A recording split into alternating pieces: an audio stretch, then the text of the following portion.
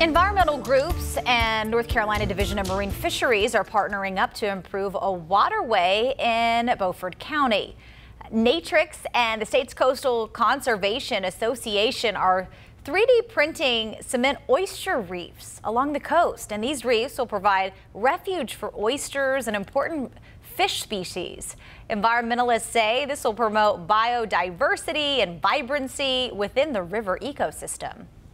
They'll actually lower those into the water, and then in the next handful of months, invertebrates and other things will start to kind of grow on there. We'll have some oysters settle on there next spring, and they'll be great places to fish by next summer. Once the project is complete, officials say the reef site will cover 15 acres of the river, and the department says they plan to have the reefs deployed by the end of the month. If you're wondering when